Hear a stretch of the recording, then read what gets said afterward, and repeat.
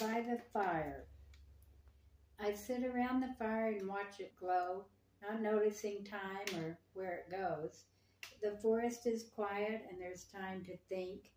Deep in my imagination, I begin to sink. Thoughts of ghosts and goblins pierce the night. Hidden sights and sounds, and my fear I fight. Shadow people in the trees dance in and out. Warning from a screech out, it did shout. My breath got short, my heart did thump at every little sound, my body jumped. This is silly, to myself I did talk, when out of the dark an apparition did walk. Almost a mist, but more solid than that, stood a mountain man there in a coonskin hat.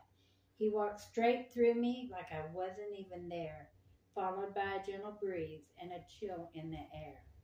Now I know I let my imagination run, and if I tell this story, folks will poke fun.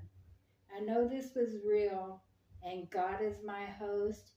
Tonight by the fire, I saw my first ghost.